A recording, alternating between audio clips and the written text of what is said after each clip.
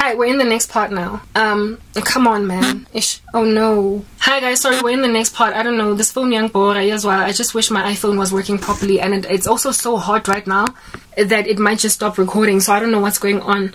I hope to get this message out anyway before we are done. Yeah, here it is that the Lord was showing me that people, go check out the previous part to gauge your bearings. He was showing me that people were in, people in seniority, like executive levels, were doing strange stuff. The weirdness of activity at MTN at that time in terms of business choices. Yes, like it, guys.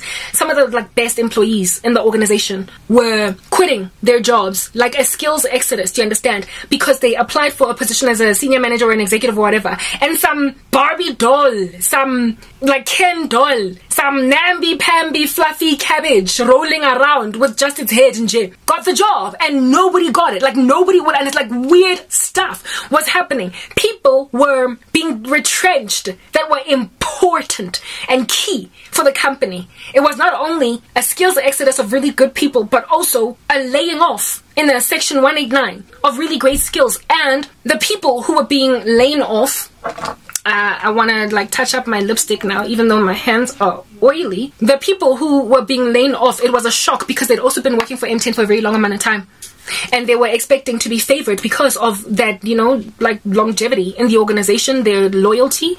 They just easily got rid of them. And the people that got the job above them, that were favored above them, guys, one particular case was so taboo. The dude started out at MTN working there, having been a graduate, okay? He was fresh out of university. And within 2 years, he had become a senior business analyst. And within another year from that date, he succeeded to get a promotion as a senior manager above 3 or 4 other guys who were vying for the same position, who had done the time and gotten the qualifications prior to him. He just miraculously got that job, despite basically being a baby. He could have literally still been in his diapers in terms of a career in corporate, and he got made a senior manager. Yeah. That was a weird appointment, but there were many other such weird appointments happening all over the show. We would imagine that certain dudes, of course, it's in the ground, it's pegged, man. This dude is going to be the one to get this particular job with the new restructure, and then some woman would rock up that we all understood to basically be fumbling around over her words every time she does a PowerPoint presentation. We don't know, Granshap, what her true skill is, because nobody has ever actually truly seen her work, and yet she got the job, the promotion. Get GM now, get executive. Guys, weird things were happening at MTN under everybody's noses. Staff was lamenting on the ground, they were complaining, but magic was happening. Abantu abatwele were running MTN. People that were running an occult secret society in the organization were running MTN, and they were each other. They were promoting each other. Now, understand that these things are being shown to me as this random program / project manager. I'm just some whatever employee, nothing hectic. I wasn't at a senior enough level for me to be a person of interest to any of these people, even in the slightest. And yet, here it is that God Almighty was showing me the wickedness of my organization, the leadership there. I remember one guy got promoted to CEO, right? Uzunate Granshapo Bulia, I shall speak of him because he didn't really do anything to me other than capitulate to darkness. Zunate was the CFO of finance of MTN SA.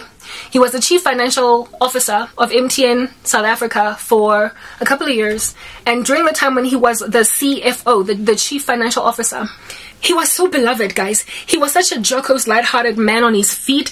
Every time he would see you, even though he doesn't know you, he would just drop a joke. He was one of those comedic geniuses, somebody that you could tell Ndefela was just a ball of energy, very, very comedic.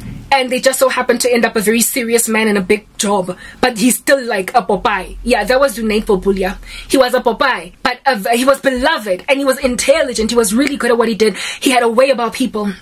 Okay, yeah. Zunate got promoted. He applied when the CEO positions got made available because there was there was so much evil in MTN that it was uprooting positions and it was putting people up, and there was a lot of instability basically at that time. I don't know if it has ever since then maintained its position. Anyway, whatever. And so a whole bunch of CEOs had been laid off and others like replaced, and they were going through just a hard knock time. MTN was basically, so its product initially was just selling itself because the company was starting, but then the market was starting to get saturated, and so now we needed innovation, and so people's jobs were not so secure anymore. The company was not making as much anymore, blah blah blah, etc. So they kept on like reshuffling, changing, seeing if they can't get a new board on board, blah blah blah. Stuff like that was happening at that time. Okay. And Zunaid, being a CFO and a very good one, and also so beloved by the people, applied for the job for CEO, or maybe he was, what is the word? Shortlisted. What is the word? That I'm looking for when they go for you, they want you directly. He was like earmarked, spearheaded, well, not spearheaded. What's that word? Headhunted. Yeah, maybe he was headhunted. I don't know, but because he was really good, so I can see how he would have gotten headhunted.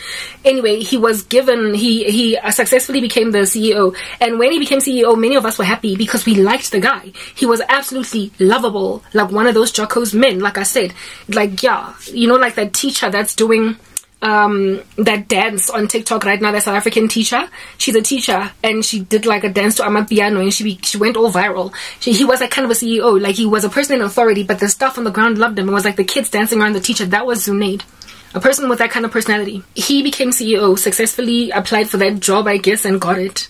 And he changed, guys. He changed, like his entire constitution changed. When he was walking around the building, he would just greet you out of the blue, Njefela. He did not have a classist thing about him. He would talk to the staff in the canteen, all the way down to the staff that clean, all the way up to the executives, all the way down up to like to the middle management, like whoever you were. He would have a conversation with you, and you would feel like you're talking. Like sometimes you would even be shocked that he's the CFO because he spoke to you in the lift, and then when you get to your seat, your office as a new employee, you realize, oh my goodness, he's the CFO. That's the kind of dude that Zunaid was. As soon as he became CEO, he stopped greeting. He was walking around in the office. He was no longer the same man. Something changed about that man, like overnight, in a way that was feelable. We could sense it, guys. He was not the kind of man that we had to kind of tiptoe around. He was not himself. He was not himself. That's the thing about getting recruited into a secret society. When you're really clever, you're really smart, you're good at what you do, and then next thing, they say, hey, we have a really great opportunity for you, and then they put you through some strange rituals and they change who you are altogether. The person that comes out on the other side is a different man altogether. He was changed. He was different. I'm not saying he successfully got recruited into a secret society, but one thing that the Lord did show me about him is that now, like, he came into the position as CEO, and he had these bright ideas as to what he wanted to do to like flip the organization, and the Lord showed me that he can't do what he wanted to do. It's like a person campaigning for being president, and you've got these ideas about how you're going to build a school here, you're going to correct this electrical infrastructure, but as soon as you are now president, as soon as you are now king of your land, they then tell you, no, you're not going to build a school.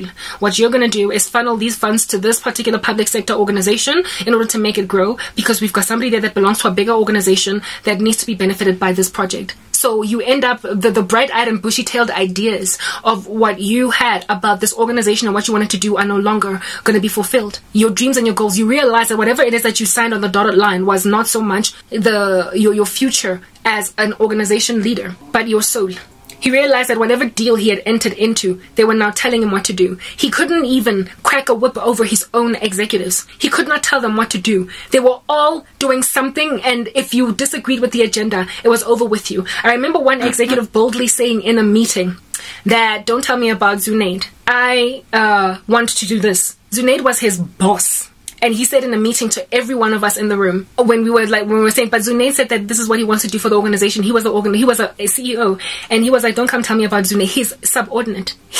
They all did they were doing something that some loftier people wanted them to do. Next part.